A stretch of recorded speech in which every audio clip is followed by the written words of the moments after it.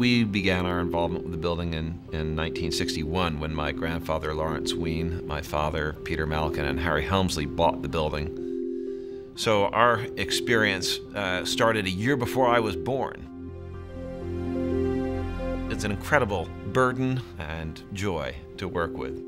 We're in the midst of a $500 million upgrade to the property that includes renovating all common areas, mechanical and electrical system upgrades, so virtually complete building-wide upgrade program. We have to prove it's good economics. And the process actually started in May 2007 at the Clinton C40 Cities launch.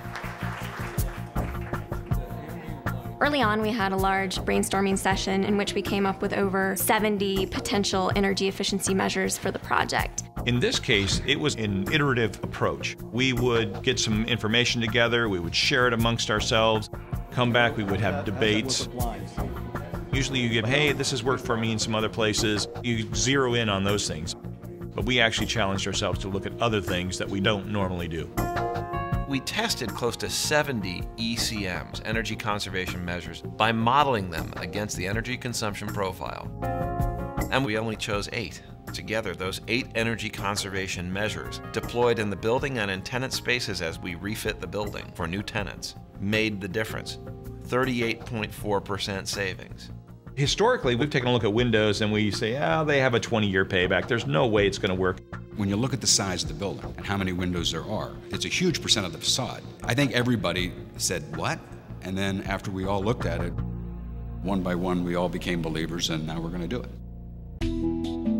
We're actually taking down 6,500 windows, refurbishing them, making them more energy efficient. By changing the building envelope insulation, both through the windows and against the walls themselves, it lowers both the heat and cold loads on the building. The way we as engineers like to look at it is what we call interactive effects. When we think about, well, the windows are going to do some good, well, yeah, they'll save energy, but more importantly, they'll make our system smaller. Our heating system is smaller, our cooling system is smaller. That optimization is much different than just what's the energy savings from a better window. Integrated design was really important because it forced us to look not only at energy savings, but also at capital cost savings. If we had just looked at projects in isolation, we would not have come to that conclusion. I'll give you a sense of the impact. As part of our program, we thought we're going to have to retrofit and upgrade the cooling of the building. We're going to have to add capacity. We actually have overcapacity in our cooling because we've reduced the heat load and we're managing the heat load better. So there's massive innovation here by looking at an integrated approach. In a multi-tenant building, you have to think about the people who are going to live in the building. So one of the really exciting parts of the Empire State Building is the fact that the owner has decided to do some pre-builts that demonstrate that you can marry energy efficiency with ambiance. It's a way to very concretely convince tenants that they can reduce their carbon footprint, reduce their energy, water, heating needs, and at the same time have a very unique and interesting space.